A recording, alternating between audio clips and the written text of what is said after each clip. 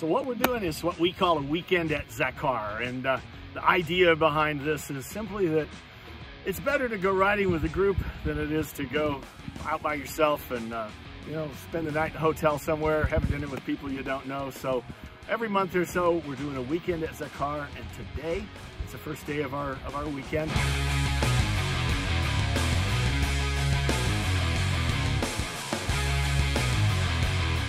But it's a beautiful day here in the California deserts. It's like, I don't know, 65 degrees and sunny. So for those of you that live in cold country, this is the place to be. All right, let's get on with the day.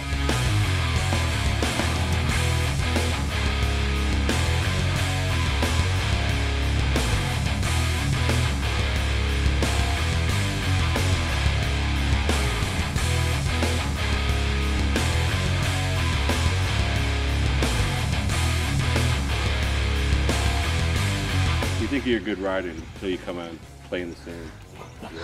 Yes. It definitely humbles you.